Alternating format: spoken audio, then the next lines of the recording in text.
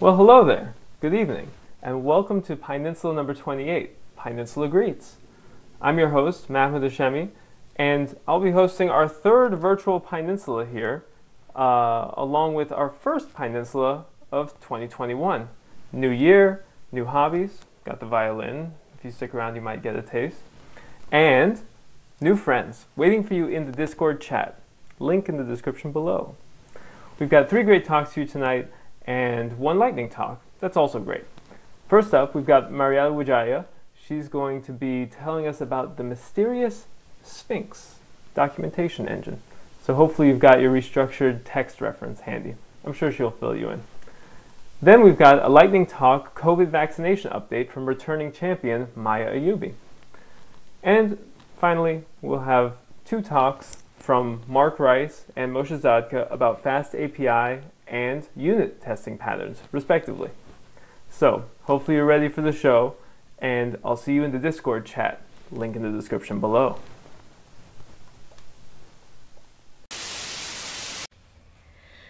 Hi everyone, my name is Marietta, and I'm joining you all today from Vancouver, Canada. I work as staff software engineer at Uplight. In my free time, I contribute to open source projects. I'm one of the Python core developers, a PSF fellow member, and one of the co-organizers of Vancouver PyDays. You can find me on Twitter and GitHub as Marietta. Documentation makes or breaks an open source project. When users want to use the open source library that you've made, the documentation is the first thing they'll read, not the code. Often when evaluating a third-party library, we look at the documentation first, and if it doesn't exist or it's not adequate, we probably don't want to use it. We will not bother looking at the code at all. So maintainers and contributors to open source projects need to care about documentation. In the Python world, documentation isn't written simply in a README.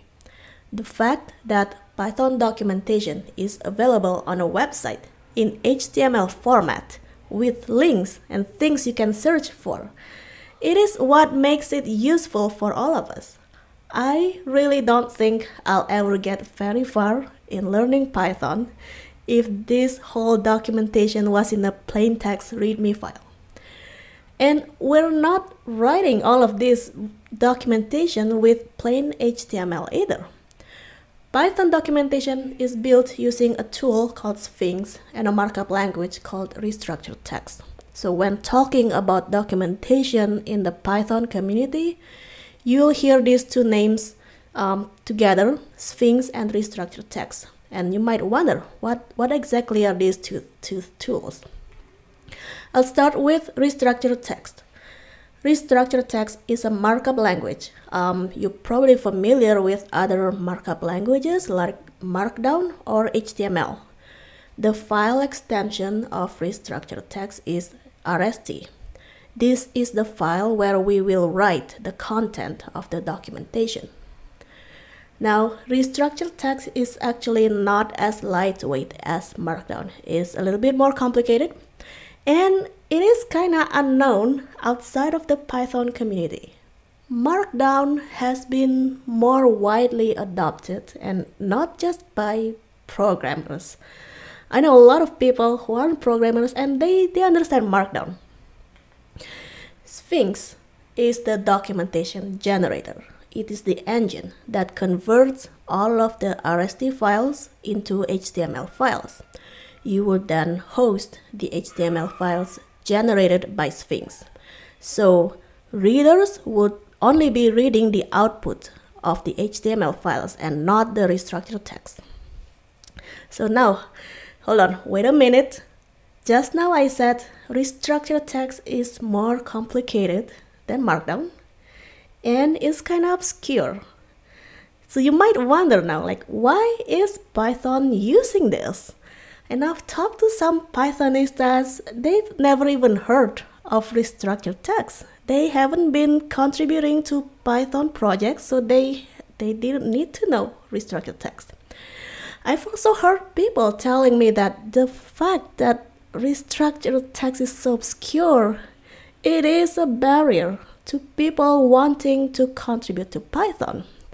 So one of their suggestions was that maybe we should start using Markdown for our documentation. The thing is, Python has been using restructured text since way back in 2002, before Markdown even existed. And you can read more about this on PAP 287, which is the proposal for adopting restructured text as Python docstring format. Nowadays, we write pretty much everything in restructured text. Official Python documentation is in restructured text. Python enhancements proposals, the PAPs, are written in restructured text. So if you ever have a big great idea for Python, you need to write the PAP for it one day, you need to know how to write it in restructured text. And it's not just CPython that uses this. Many other Python projects, Pylint, Requests, Black, AIO HTTP, Python packaging, Flask, all of those projects, their documentation are written in restructured text. So if you ever want to contribute to any of those, you will need to write documentation in restructured text. This is an important and useful skill to have as an open source contributor. Markdown is not bad. It is indeed much simpler and easier to adopt. But having written documentation in both Markdown and restructured text, I just don't find Markdown sufficient. It lacks certain features. And I think you shouldn't feel intimidated by restructured text. Yes, it is a little bit more complicated, but it's not hard. You can learn it. And I want to help lower this barrier by introducing you to some of the features of restructured text and Sphinx. Let's start with something easy. So here is the comparison of how you'd write section headers. On the left is how you do it in restructured text, and on the right is Markdown. So notice that in restructured text, instead of the pound sign, you'd add underlines.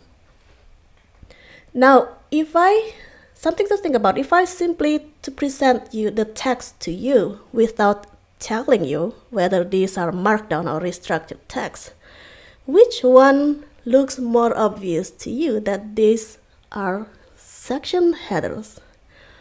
Personally, I found the underlines to be a clearer signal that these are the titles, these are the section headers. The pound sign, if I didn't know that this was a Markdown file, I would think that those are code comments, not headers. Next, let's learn how to write hyperlinks. In Markdown, this is how you do it. You wrap the text that you want to convert to links in square brackets and the URL itself in parentheses. In the restructured text, the syntax looks somewhat different. You wrap the URL in triangular braces, and then you wrap the whole thing in backticks, and then there's this little underscore. So one of the useful features with restructured text is that you can name and label your links, allowing for reusability. So if you found yourself referencing the same URLs multiple times in one document, you don't have to write the same links multiple times. You can declare one name for it, like a variable, at the bottom of your documentation by typing out the dot and underscore and the name of the URL, the label, followed with the actual URL. And then later in the documentation, you can refer to it by wrapping the name of the link with backticks and the underscore after. You can add images by using the image directive.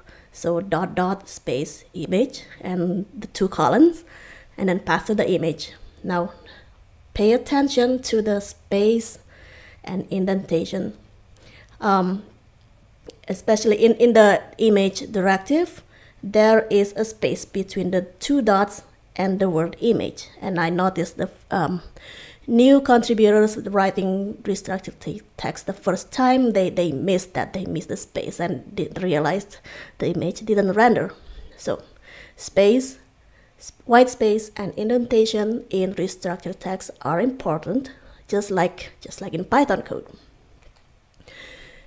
If you're writing technical documentation, so of course your documentation will contain code samples. In restructured text, it's just a matter of adding the 2 columns. 2 columns, a blank space, a blank line, and after that, indent your code. And then that whole thing will be rendered as a code block.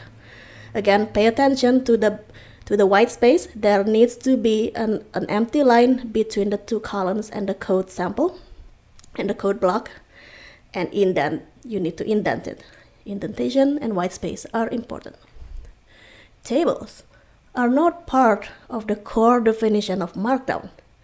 You would need to find an extension or a special Markdown renderer that can generate tables for you. But tables are supported natively out of the box in restructured text. Same thing as the table of contents. So if your documentation is long, it has lots of different headings, a table of content would be really useful to the readers. And this is real easy to do. Automatically, you just add the contents directive at the top of your documentation. And the table of content will be generated automatically by Sphinx. Sphinx is not dated. This is part of the feature of restructured text. Sorry about that. One of the features that I appreciate the most is the ability to do cross-referencing, being able to provide links from one page to another page. And this is accomplished by 2 elements, and you need both restructured text and Sphinx to do this whole thing. So first, you need to declare a target.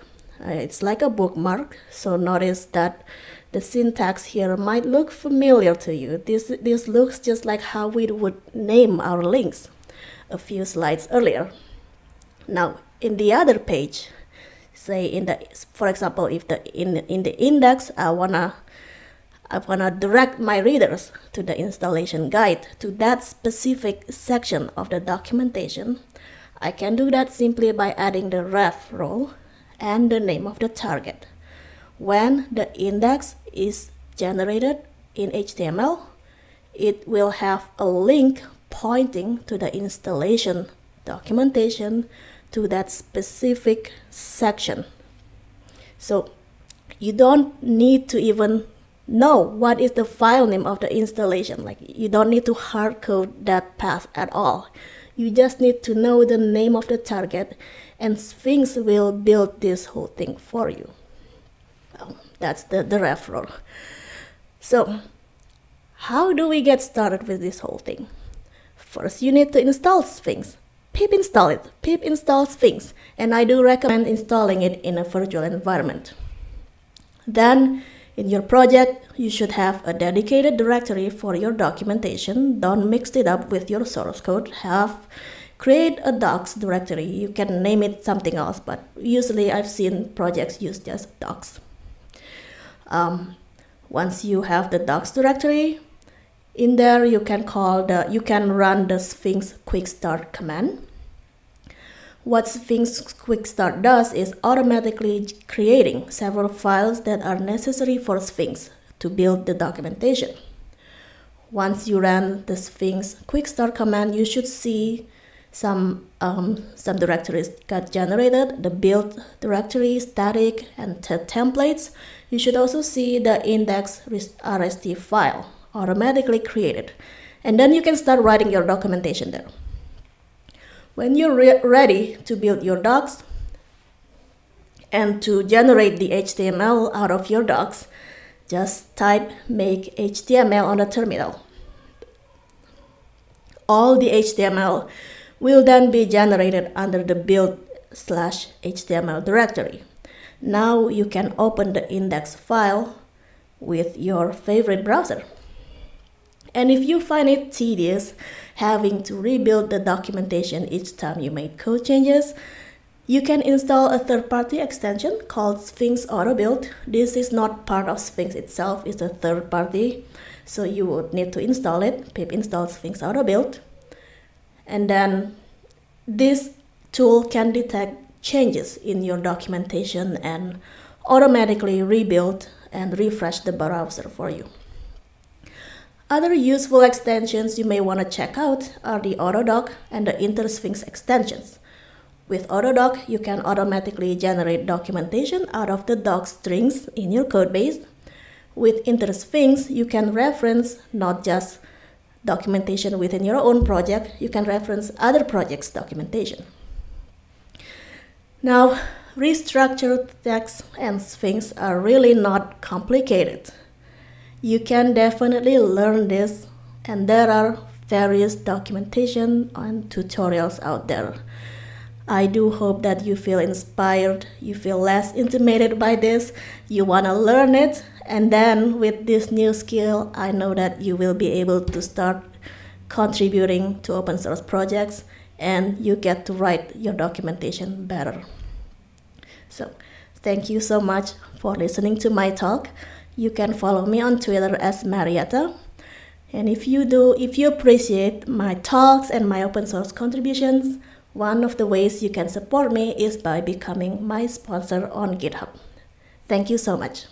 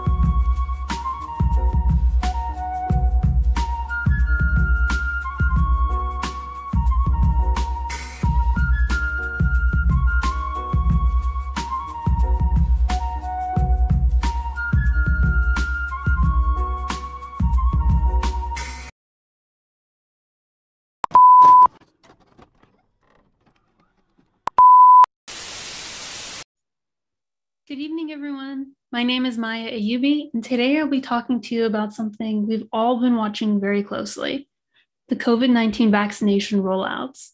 Some questions I really wanted to answer were, what countries use which vaccine types? What are the top countries vaccinating? And when will I get my vaccine? So let's get started. Here are some imports. We'll talk about these later, but the main ones we'll be working with is pandas, Plotly, and Facebook Profit. The data that I have here is collected from Kaggle and GitHub and use pandas read CSV to read in the data. The exploration, it's a good practice to look through your data before you start working with it. Pandas makes this easy to do. Some cleanup I had to do, for example, is assigning missing ISO codes for countries like Wales and Scotland and Ireland. But let's talk about something that I've had on my mind. mRNA versus non-mRNA vaccinations. So the country data set is a really great data set with different types of vaccine information. I was interested in the different deployments of the vaccine, and there are some new types of vaccines never used before called mRNA that are used in parts of the world to vaccinate against COVID now. So we used Plotly's Coropleth plot to look at what countries are using which types of vaccines.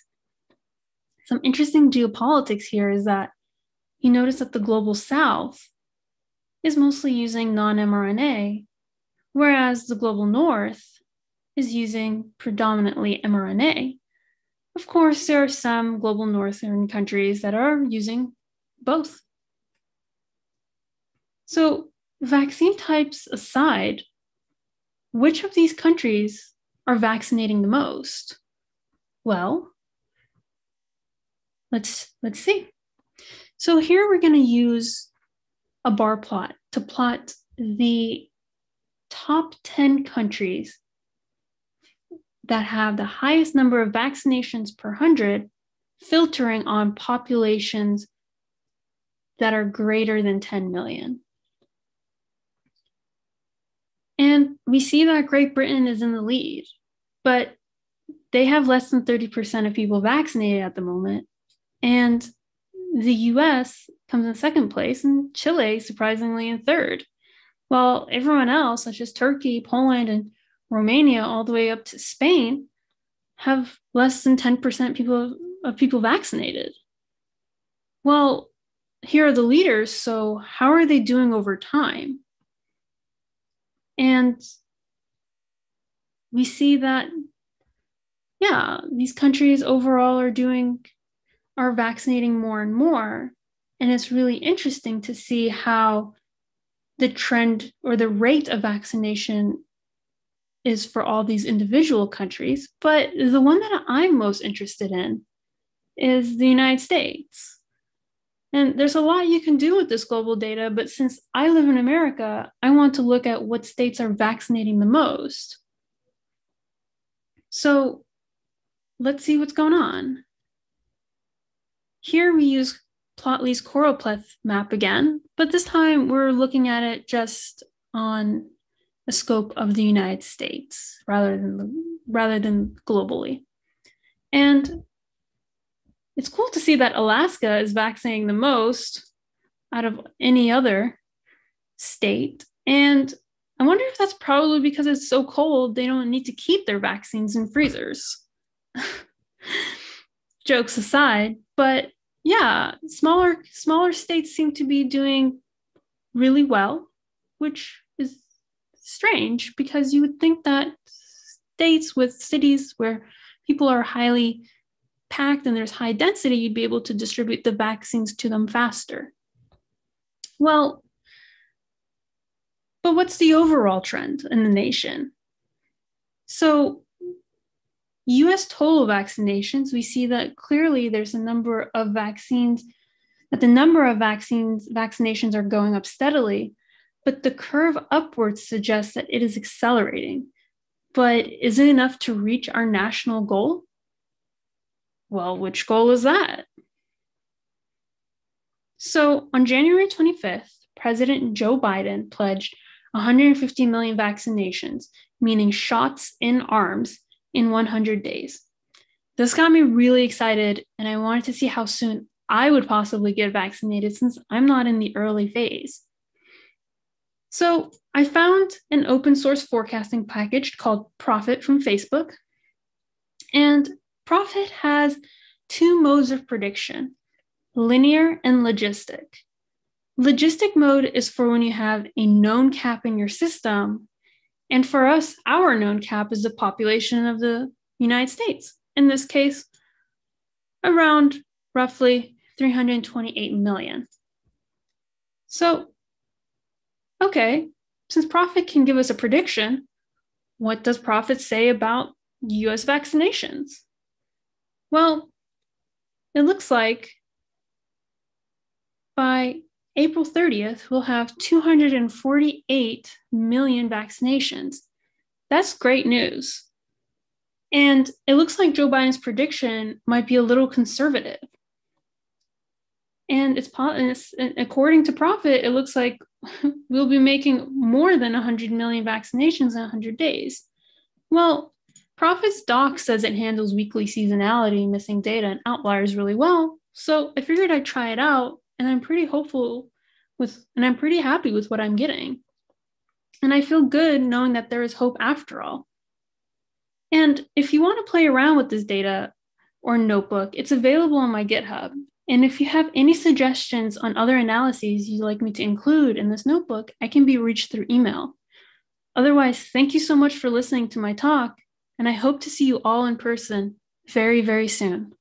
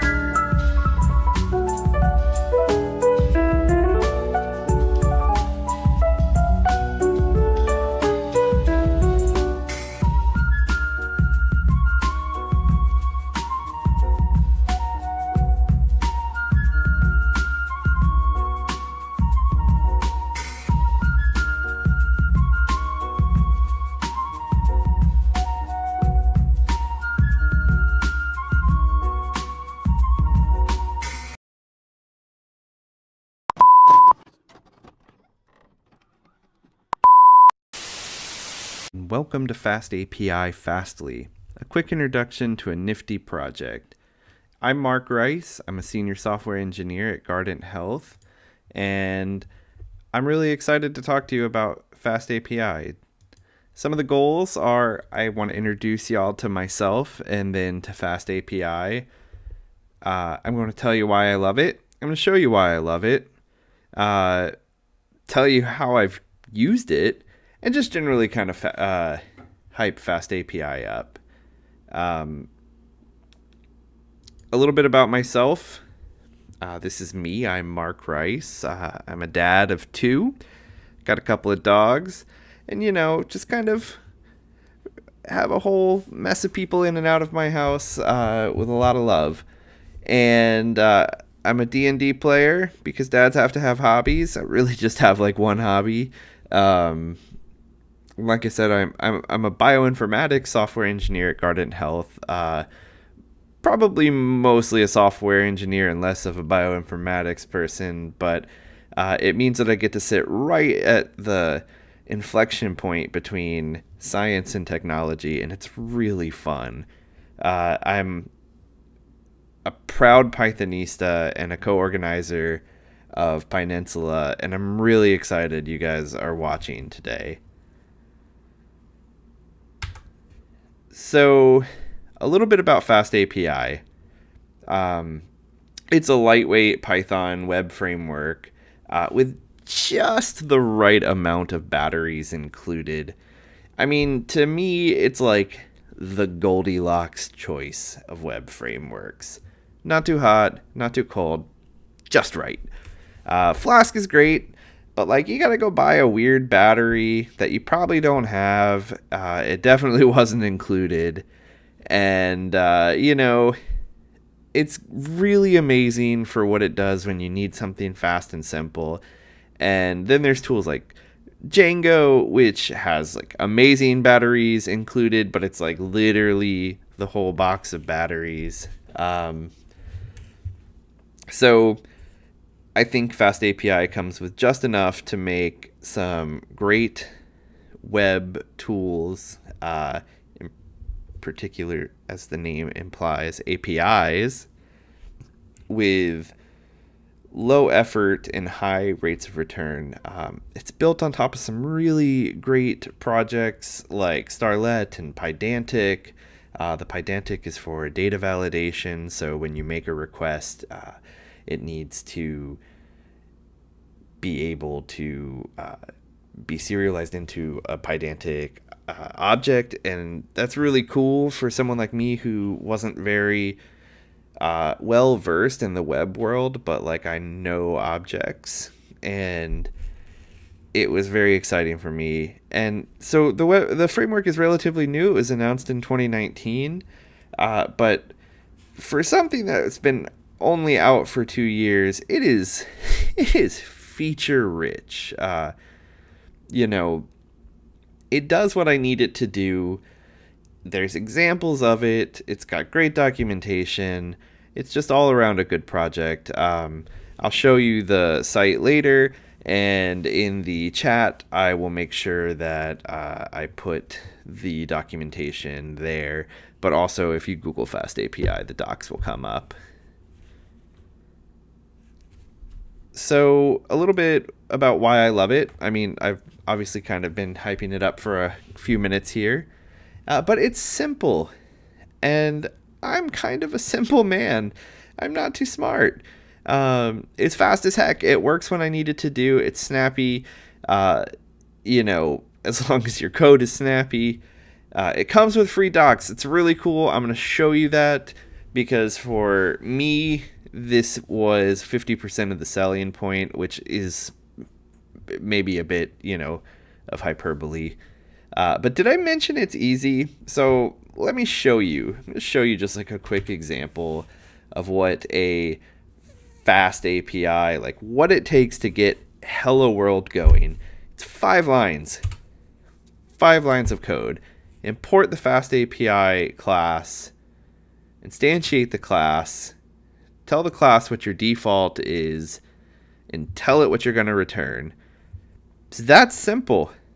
and it's built in with asynchronous support, and we run it using Uvicorn, and let's take a peek at it. So we'll fire up the Uvicorn server. Everything's going, it's happy, the startup is complete, and let's take a peek. I had this loaded, so let's refresh it. And look at that. Hi, Pyninsula. So great, we have an API endpoint, it's up, it's running, 5 lines of code, 5 seconds of effort. What do we get with that 5 seconds of effort? Well, if we go to the docs, which you saw I did not create this endpoint, it comes free, it's Swagger docs. It also has redoc available to you as well. I believe it's under the redoc. It is under the redoc, and you get this awesome, fully fleshed out. It's built on Open API, so this schema is generated, and it sort of tells everything, and that's why we're able to easily use Swagger docs. It also means that your docs are easy to customize, inline, in code. You don't have to have a separate docs file. It's really cool. So let's take a look, right? We have our root. It's a Git. It doesn't take parameters. We expect a 200, successful response. It's going to send JSON back as the media type. And well, let's take a peek because it gives us a free try it out button. So we don't have parameters. Let's just go ahead and execute it and see what happens. Look at that. It tells me what the curl is going to look like, where it's going, and what happened. I got a 200 back. There's my message. That's awesome. So let's go back and look at another example that uses a little bit of the Pydantic data validation things and will show us something that we can play with a little bit more. So let's take a look at example 2. So in this example, I'm using the Pydantic base model to create a new class called container. It's representing like a Docker container. It has a name, where the container is stored, the command you want the container to run, and maybe some optional arguments, right? So let's see, we are going to create this new application running. We have a endpoint that you would post to in the /container that is called create container, and it will take a JSON body that needs to match the container class. And then it'll just spit the container back out. In the next slide, I'll kind of explain what I've used it for. And this is sort of like a very simple, like boiled down version of what I've actually used this for in production at Guardant Health. So let's take a peek at this running. So we're just going to tell Uvicorn to go to our second example app, reload. Everything fires up, it's happy. Let's reload this. You'll see we get our new example in container. So what do we have in here? We have create container. So container is expecting. So because we're using this, these tools that come built in with Fast API, it already knows the schema. It can give me some example values. So when I say I want to try it out, then I can do that. So let's open the science. Let's open the science Docker container that is here, and give it a command. Docker run. Well, Docker run's already going to happen. We'll say Python in the science module. everything. Sorry, this is going to get me. Everything. And the args are going to be stuff. Let's execute it and see what we get. So get a 200. This is what we got from the body. Here's the header, and that's expected. So what happens if you give it bad data? So let's forget to put location in. And let's execute that. What do we get? 422. Oh no. That's a validation error. So clearly we are missing a value. A field was required. Well, what field was it? Location. Okay. It's missing a value. So let's do that. Let's put it back. Right? What happens if we just pass it an empty string?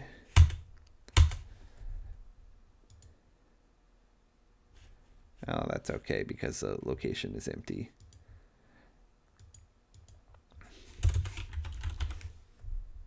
you pass it a none?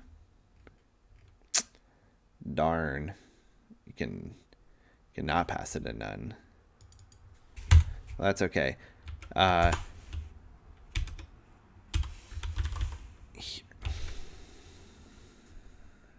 me execute it back, give it a proper thing, and we're happy-go-lucky. So this is just a quick example. It's nothing too fancy. Obviously, this doesn't do much. We can reset the connection there. And look at this. You can see my failures, right? Good logging in Uvicorn. So let's go ahead and close that. So it's just a little example, but I mean, even this, right, with like data validation on something that's posting into your web application, this is, you know, less than 15 lines of code, which is exciting to me because, again, as I said earlier, I'm not exactly the world's smartest person. So that's why I love it.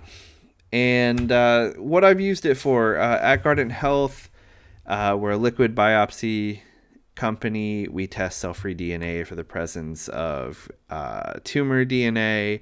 We run a bunch of bioinformatics against it to screen for cancer. And in a lot of cases, we were also able to help pharma companies find participants for their studies and perform like BI analysis on those studies to kind of create a report on whether or not somebody is or isn't eligible, or whatever the study kind of wants them to know. And what that meant for me was I needed kind of a controller to direct like these incoming requests from our LIMS system, which is our laboratory inventory management system. And we needed to direct those requests out to Docker containers that run study-specific information on it. So I needed to take a request, validate its parameters, and then kick off a container using kind of the provided information about the study. So some important things that I had to look out for are, we're an FDA regulated company, and everything needs to be documented. Everything needs to be easy to ingest for regulatory teams to make sure that we're meeting our burden of documentation and proof, so that one of the things that excited me and kind of got me interested in FastAPI was the built-in documentation and the docs that get auto-generated with no work from me.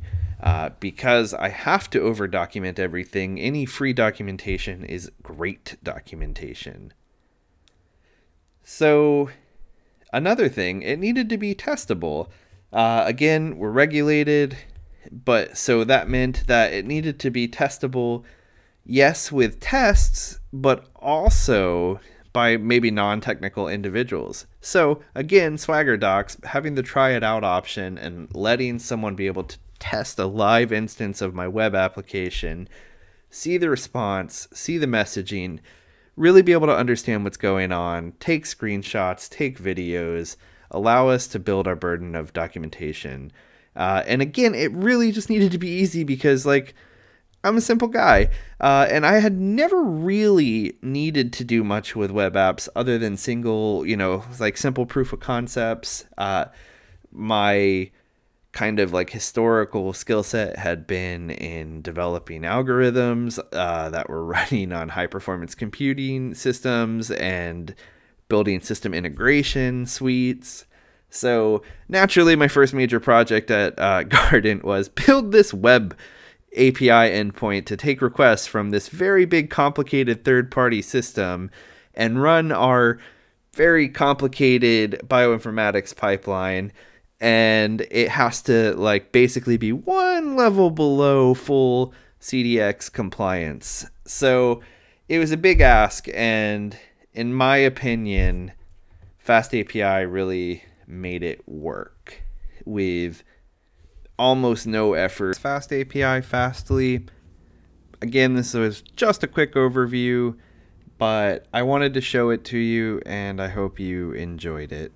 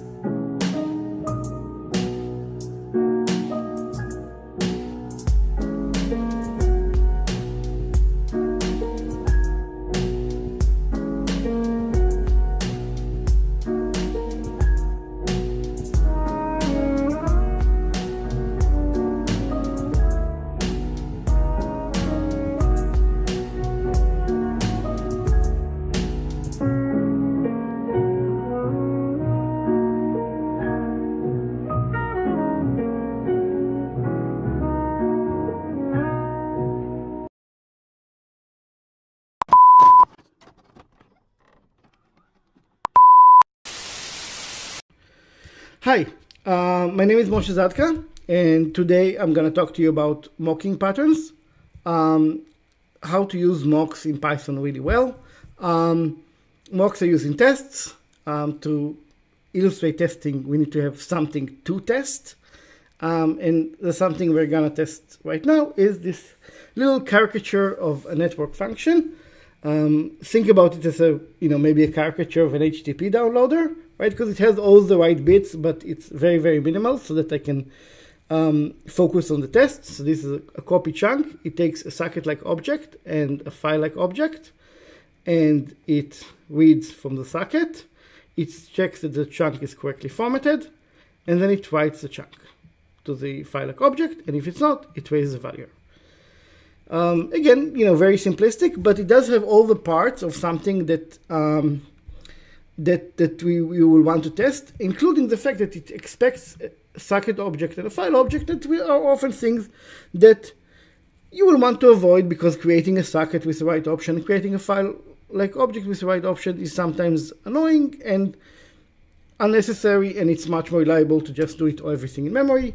So this is a classic example of why would you want to mock.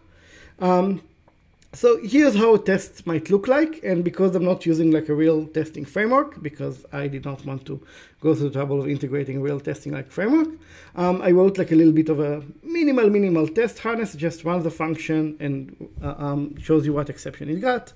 So this just is a little bit of a unit test framework that just will help us work. And this is the typical structure of a test, right? You kind of create the stuff that you need, and then you copy the chunk from a socket to the file object. And as we expected, we got a value error here, magic mock name, mock.reserve, and that ID. And you notice that we had two mock objects, so the only way we can guess it's the right exception is that we see reserve and we can guess that it's something related to the socket. It would be nice if you could make sure that it's actually the socket, right? And again, imagine in a real test you might have many mock objects, and that's going to be very hard to kind of make an informed guess. So the first pattern I want to show you is naming your mocks. And that's something that's very easy to do very diligently. And let's see how it changes the output. So now we can see that it's the socket reserve, right? And we know that it actually got the reserve and did not like that. So this is already much easier to debug. And again, remember that tests by definition will run on the buggiest version of your code, because they will find the problems and you will fix them before you even check in sometimes, right? You will run the unit test. So they run on very, very, very bad versions of your code. It's good if the output from problems like exception is more readable. Here, you can see socket, right? And if I had multiple sockets, I would maybe name them differently, and it's much easier to debug the exception here. So that's the first lesson, naming.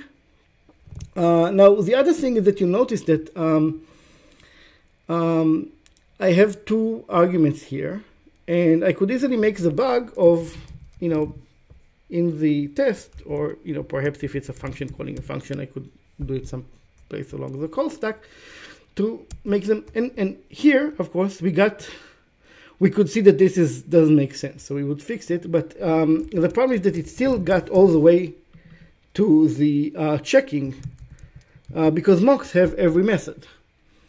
So one way to avoid mocks having every method is to spec them.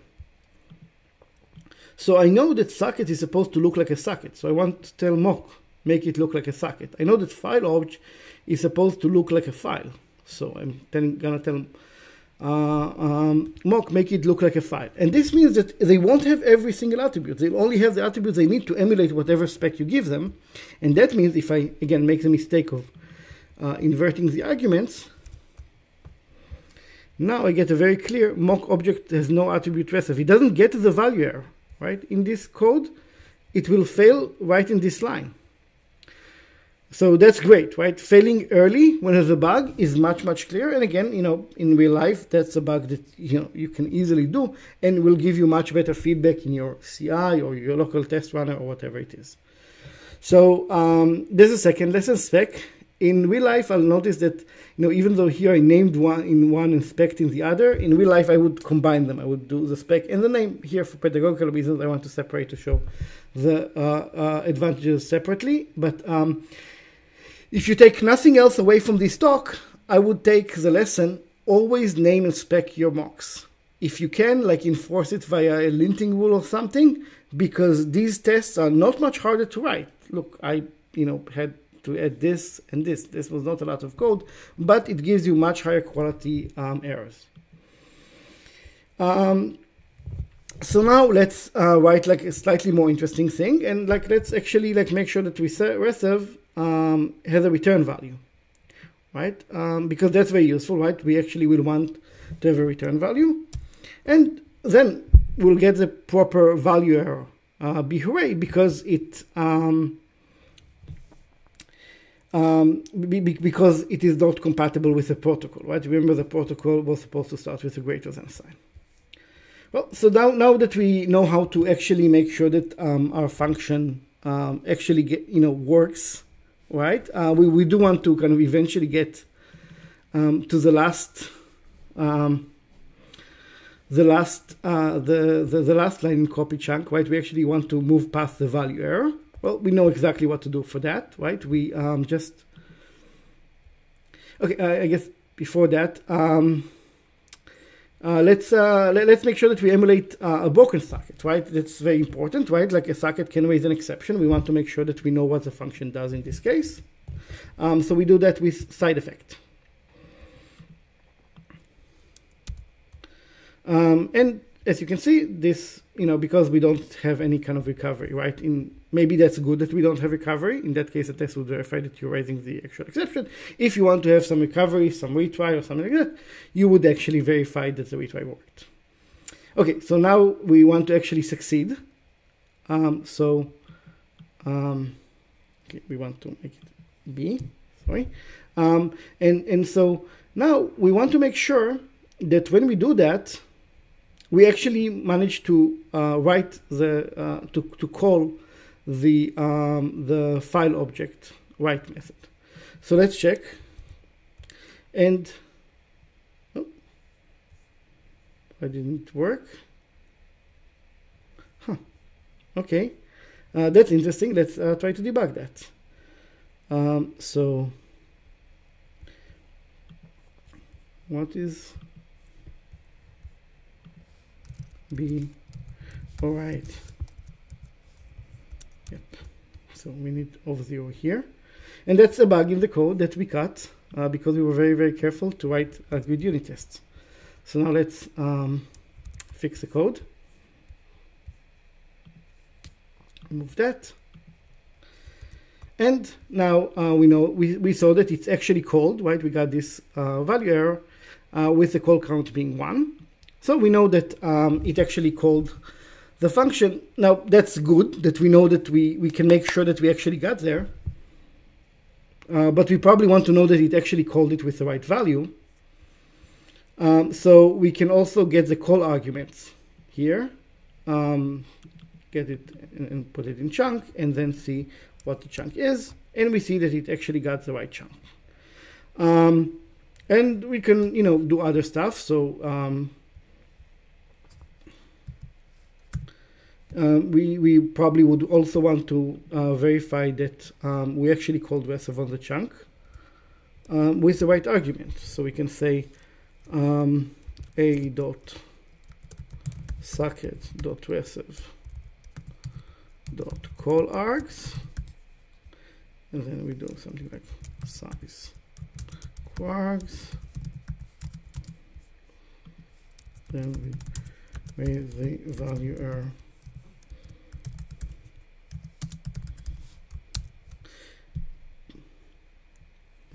And this didn't work, so let's do that. Okay, chunk. Yep, so it was the right chunk, and when we did that, we called it with the right size. So basically, this is if I wanted you to remember kind of 3 important things from this talk. I would say their name your mocks, spec your mocks, use return value.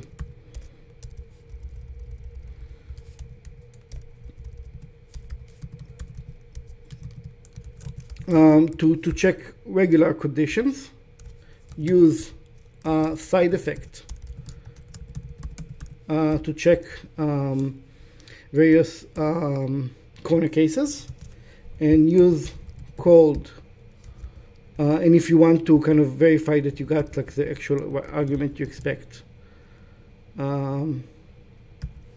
Call args to actually check that your functions were called and your methods were called with the right arguments. So that's it. Those are like 5 things that I see a lot of people don't do enough when they do mocks. So I would encourage you to do these things a lot more when you use mocks in Python, because they don't take much more effort and they will make your tests a lot better. So that's it. That's like the few mocking patterns that I want to show you today. Thank you all for listening, and I will be on the Discord to answer any more questions you might have.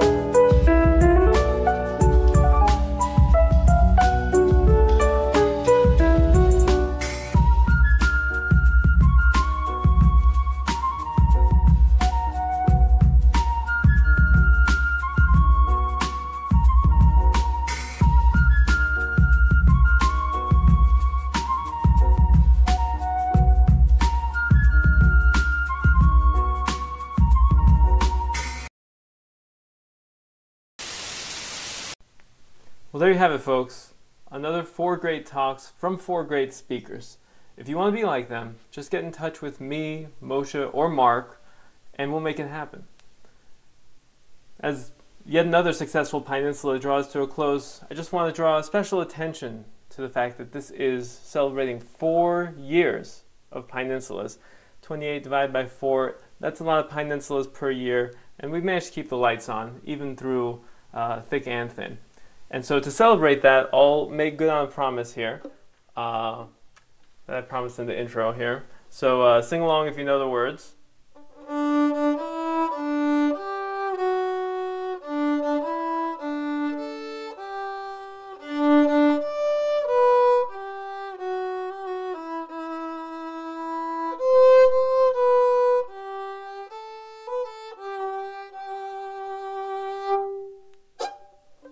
Happy birthday, Pyninsula, and a very happy 2021 to all of you. Basically, the only thought I'll leave you with now is start thinking about venues, because we'll be seeing each other in person pretty soon. Bye for now.